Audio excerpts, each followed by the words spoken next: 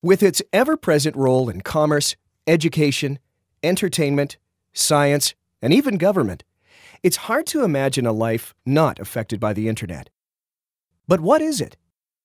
The Internet is open. No one is in charge, yet anyone can contribute, and everyone can benefit. It's ever-changing, and in the process, it's changing the way the world communicates, works, and comes together. It is fundamentally about communication. The Internet makes it possible for us to share ideas, foster creativity, and make connections. In simple terms, it's a network of computers connected to each other.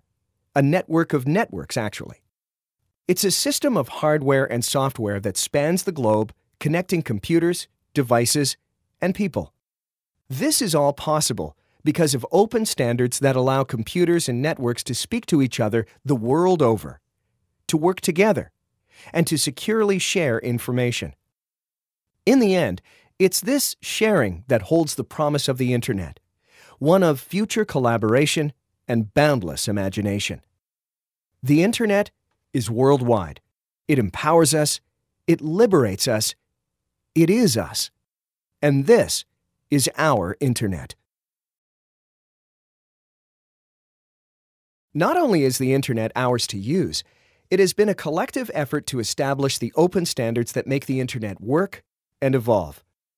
One organization dedicated to creating and maintaining the open standards that make the Internet work is the Internet Engineering Task Force, or IETF. The IETF is a loosely self-organized group of people from around the world who voluntarily contribute to the engineering and evolution of the Internet. Throughout the history of the IETF, there have been more than 4,000 engineers, scientists, and researchers contributing in the development of an open Internet infrastructure. They could even include you or someone you know. You can participate simply by subscribing to one or more of the IETF mailing lists at www.ietf.org. Don't worry, there are no fees, no strict membership requirements, there's no secret handshake, although that would be pretty cool. What you will find is a strong commitment and mutual curiosity about the Internet's possibilities and potential, where it could take us tomorrow or 10 years from now. The IETF's mission includes proposing solutions to pressing operational and technical issues with the Internet, and specifying standards that keep the Internet open, viable, secure, useful, efficient, and convenient. In other words, the IETF helps make the net work. IETF's participants do this by joining working groups, of which there are more than 100. Most of the work is conducted via mailing lists and by drafting suggestions and ideas. Then, 3 times a year, IETF participants gather for face-to-face meetings to discuss these drafts.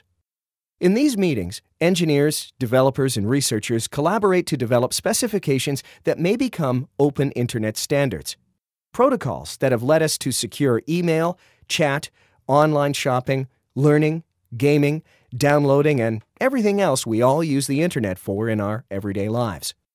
Through the development of open standards, these engineers empower us with the tools to unleash creativity and innovation, which make the Internet more than just a collection of computers.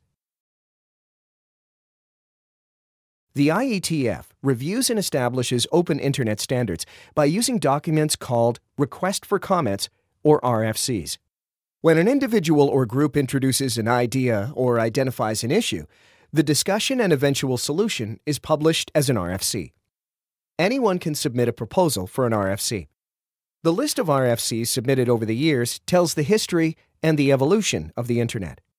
For example, RFC 1 was written in 1969, a momentous milestone in the path that led us to the Internet as we know it today.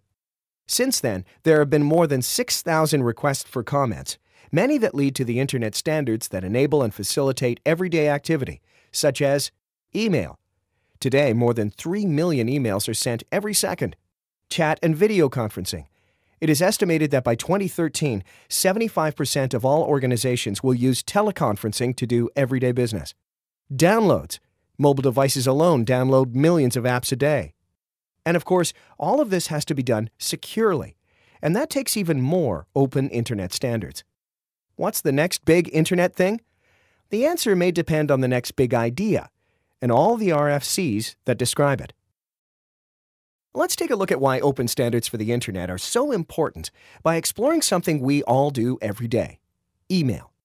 Today, you're mailing your grandmother to congratulate her on her latest skydive. Your words seemingly fly from your laptop to hers in mere milliseconds. What really happens is your email gets minced into packets of information, takes one of several routes to your email server, then to your grandmother's email server, and almost magically gets reassembled on your grandmother's computer. But it's not magic. It's open standards. The simple act of emailing requires many open standards to recognize, parse, transport, route, connect, deliver, and display your message. There has to be some protocol that lets computers, devices, and networks talk to each other and work together.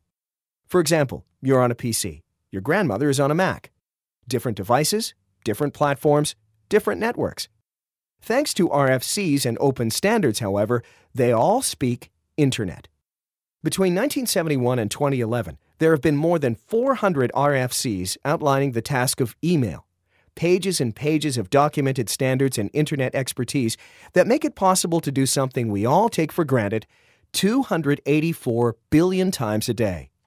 Now, consider that the bulk of this work was accomplished by volunteers, people who had the technical expertise and dedication to donate their time and energy to improve the Internet for all of us, to use, share, play, work, and learn on our Internet. To learn more, please go to the Internet Society at www.internetsociety.org.